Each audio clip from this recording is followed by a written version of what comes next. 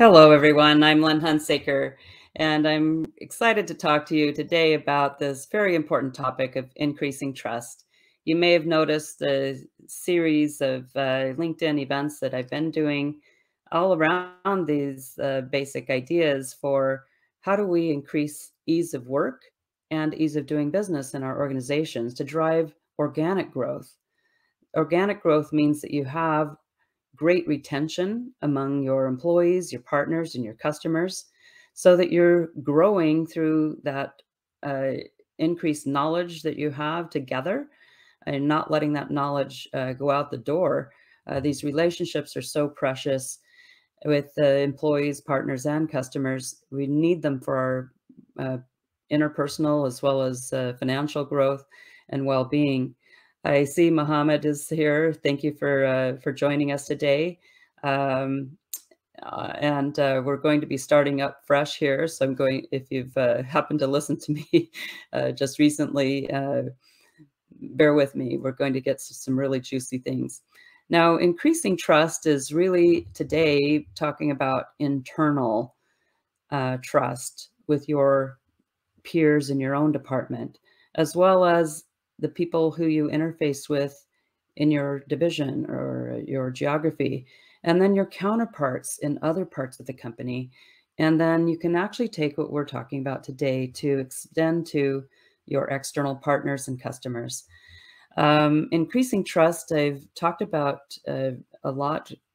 For example, last week, internal partnering, how to toggle. We're going to revisit that topic because we did introduce the equation for trust, and I promised you that this would really seal the insights into how do you toggle across those partnering levels. So we'll get to that today. I wanted to bring your attention to two other resources. One is the LinkedIn newsletter that I'm publishing bi-weekly called Ease of Work and Business for Organic Growth. And you can access that newsletter anytime by typing tinyurl.com/ease-growth-news. So that's tinyurl.com/ease-growth-news. Also, I wanted to refer you to my recent article on customerthink.com called How Trust is the Basis for Value in Customer and Employee Experience. And that one you can see at customerthink.com/author/clearaction. The reason I'm bringing up this article is because there are so many really eye-opening things that I discovered by looking at what Edelman Trust Barometer has just published this year about the strengths and weaknesses that we have in our society globally. No country really accepted, having a much more urgent need to increase trust now than ever before. And one of the things I loved about the way that Edelman Trust Barometer described it is that trust is not the same thing as sentiment or reputation. Trust goes a step further. They explained that sentiment is a feeling or a perception in the moment. So, for example, if you're measuring customer effort or customer satisfaction or employee effort, employee satisfaction, partner effort and partner satisfaction would all go into the same bucket of sentiment. And reputation is the characterization of your organization by a critical mass. So, for example, Net Promoter Score would fall into that category of reputation. Edelman Trust Barometer said that trust is a step further because it's the inclination that a person has to buy into something in the step toward taking a meaningful risk with a person or a company. And Edelman was saying that we're probably missing out by not measuring trust explicitly in customer, employee, and partner surveys and such to really understand the degree to which people are willing to take a risk with us. It would be a better barometer of how well our growth is assured if we were to measure trust explicitly. I also really love that Don Peppers and Martha Rogers in their book called Extreme Trust called out the difference between trustworthiness and trustability.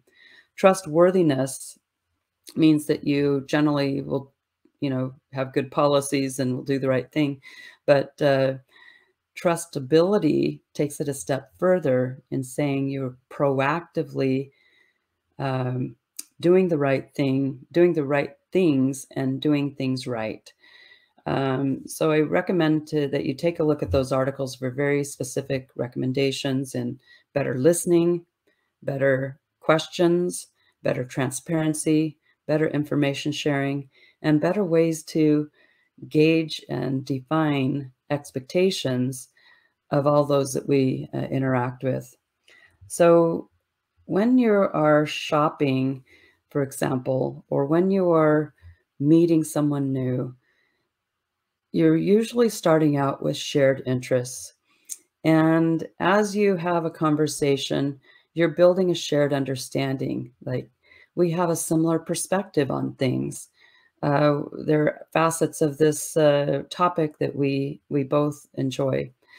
Um, then that leads to shared expectations as you decide to do something together. You're going to meet. You're going to buy or sell. You're going to experience something together. That's a shared expectation.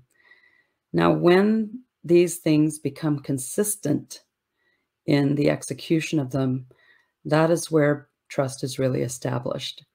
So I use this formula all the time when I was leading customer experience and quality and other initiatives, marketing initiatives, and so forth across the entire organization. In my corporate role, I didn't have direct responsibility over other people or direct authority, rather.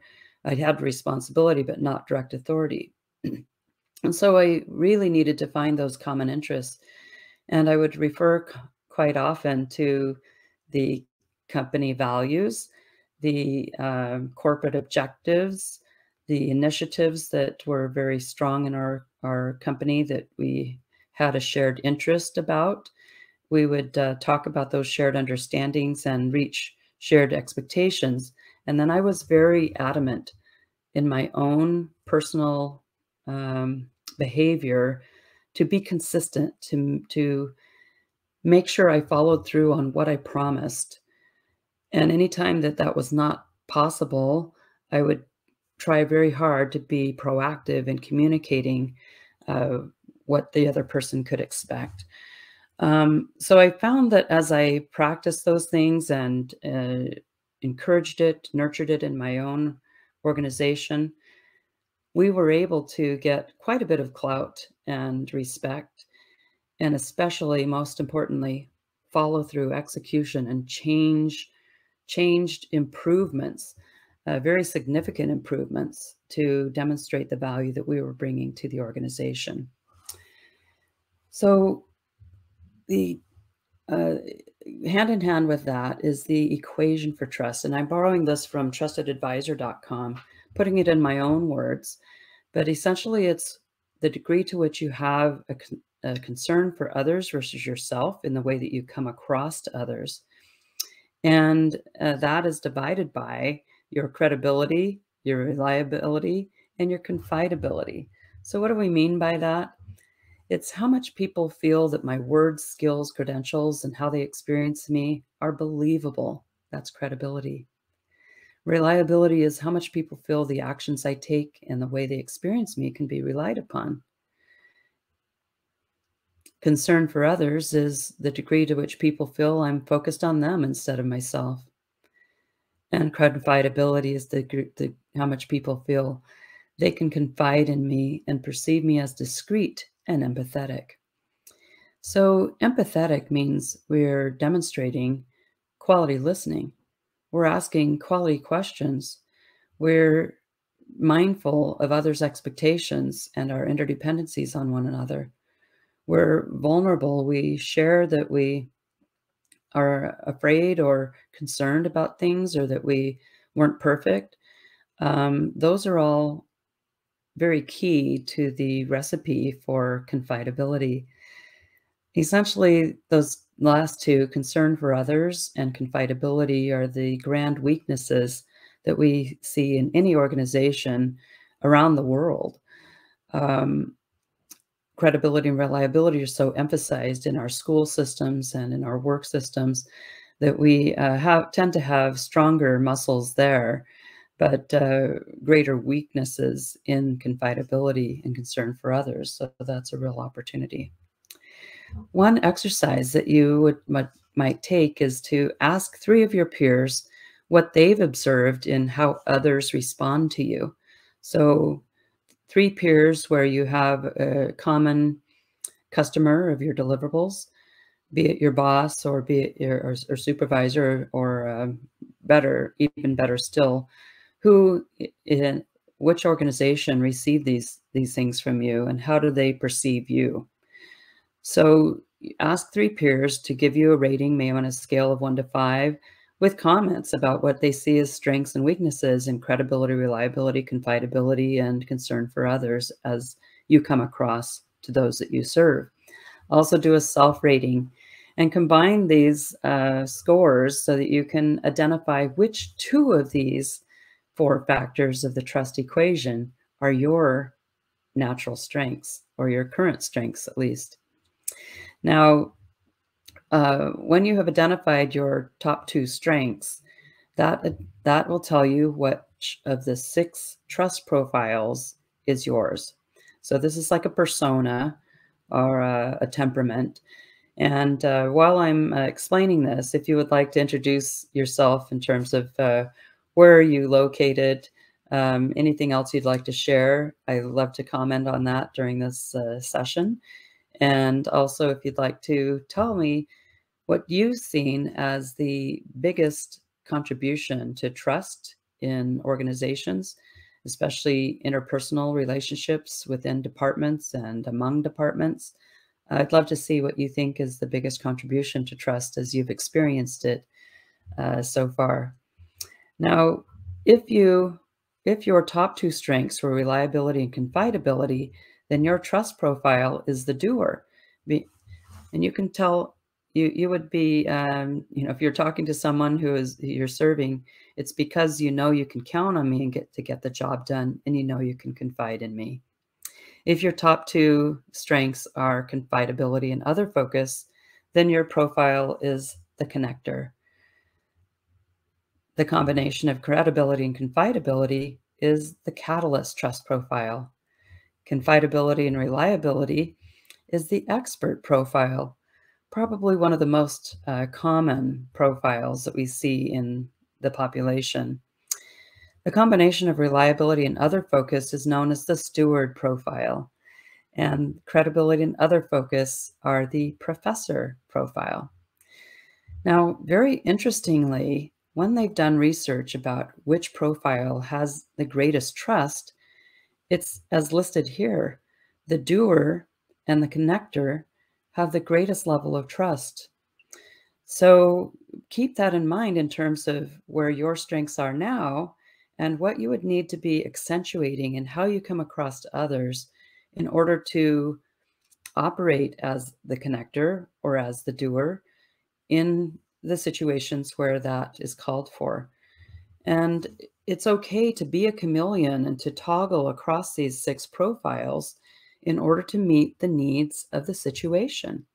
This flexibility is not anything negative. It's actually a sign of maturity when you can toggle to what's appropriate for that situation.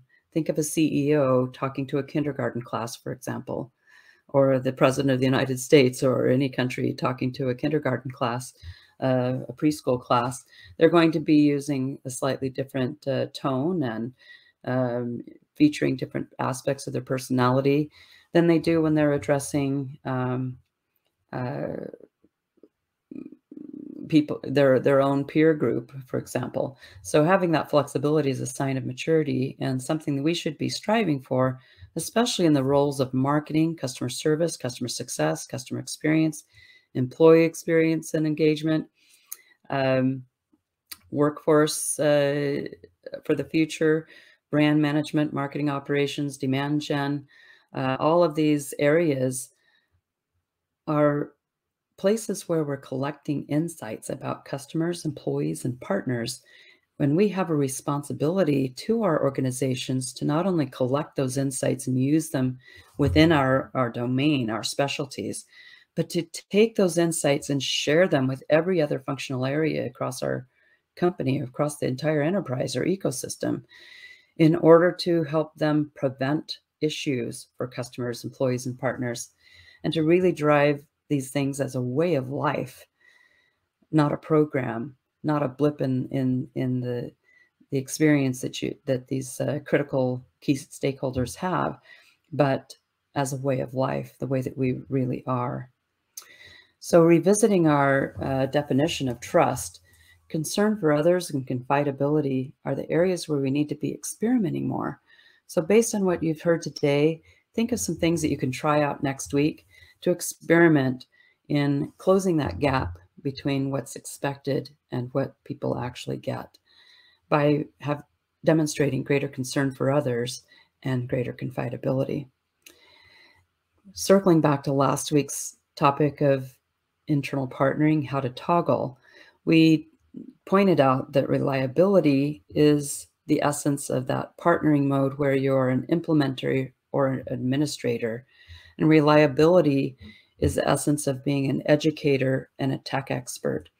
When others are able to experience and see your concern for others, they will give you permission to toggle into the second partnering mode of I will guide you, to be a facilitator, an influencer, and a problem solver on a significant level when they feel that you're focused on them equally or better than yourself.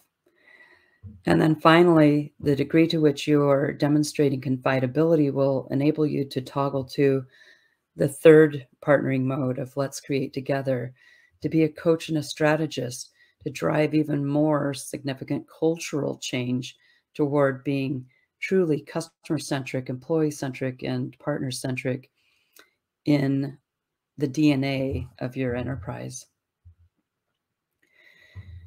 The other thing that was called out in the Trusted Advisor study was the need to not only increase our confide-ability and concern for others' skills individually and interpersonally, but to increase these 4 facets of our culture.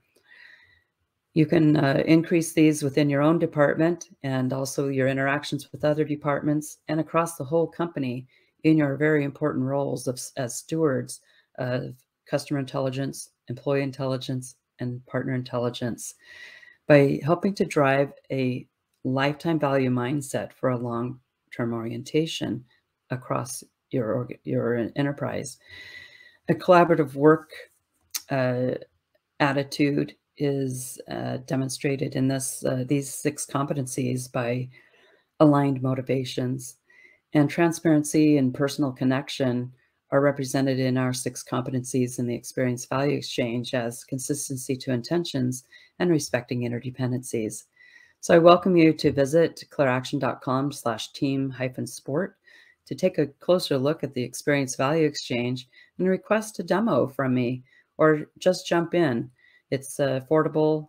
It's something that you would want to bring your whole department into to build these 6 competencies together in affecting your work environment so positively, as well as your whole ecosystem.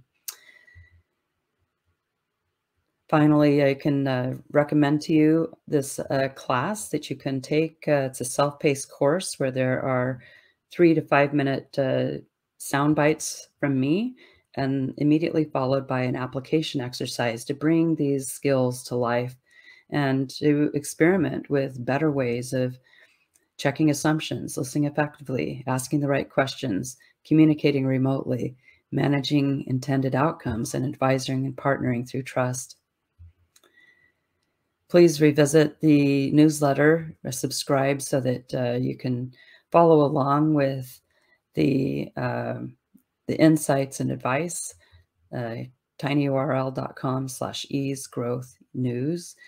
You can see my article with very specific suggestions for better listening, better transparency, better questions, at customerthink.com/author/clearaction. And visit clearaction.com for playbooks on this new aspect of influencing every organization across your enterprise in adopting and being accountable for improvements in customer experience, employee experience, partner experience, and marketing operations maturity. You'll find our free FAQs and playbooks there. Also, we have courses. We're starting a course every Friday for experts, people who are keynoters, authors, judges, award recipients, consultants, thought leaders, and certified and longtime practitioners of customer, employee, and partner experience. So this is a 90-minute class on Fridays, or you can get the self-paced version in addition to the other things we have there.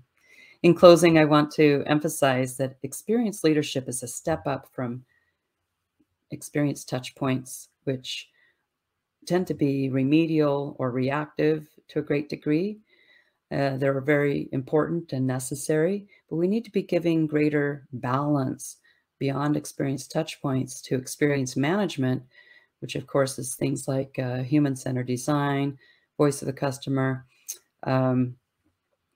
relationship surveys, and things like this that allow the Net Promoter System to work. But those things are not as scalable. The journey mapping can take years. And experience leadership then is the third tier. Experience leadership means company-wide alignment to expectations of your key